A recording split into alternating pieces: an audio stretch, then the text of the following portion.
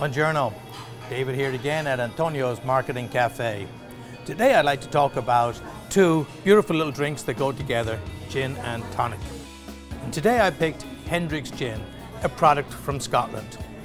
This is a very unique gin because it's a blended gin.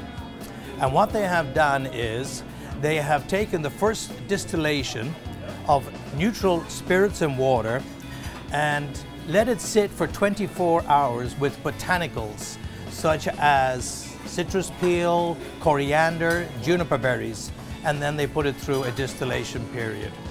Second distillation is done with neutral spirits and water.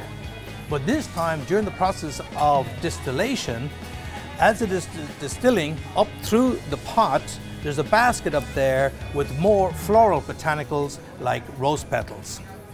These two distillations are put together and infused with a cucumber, giving you a very nice botanical nose with an oily character which probably comes from the rose petals and a strong flavor at the end of the juniper berry. To go with this Hendrick's gin, I picked up a Fever Tree Tonic.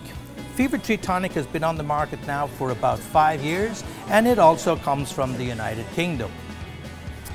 The gentleman who founded this went out into the world to find the best quinine available on the market. There they found it on the bark of a cinchona tree in the Congo.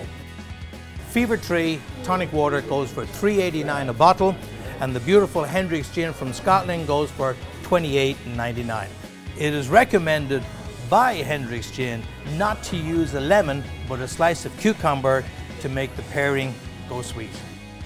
Thanks again, David Hart here at Antonio's Marketing Cafe in our liquor department with over 200 items to choose from.